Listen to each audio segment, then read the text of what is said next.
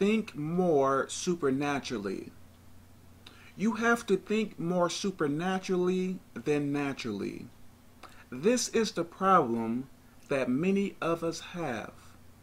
Sometimes we may go by what we see and not by the Word of God, the Bible.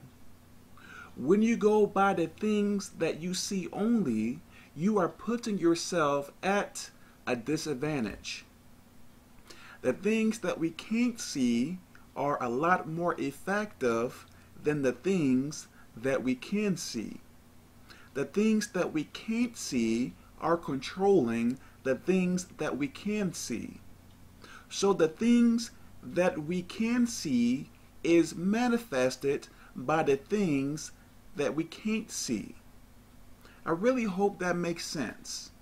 So we really should be more concerned about the things that we can't see, because the things that we can see are there because of the things that we can't see.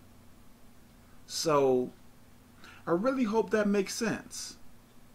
Be more concerned of the things that we can't see, the supernatural things. I really hope that makes sense. God bless.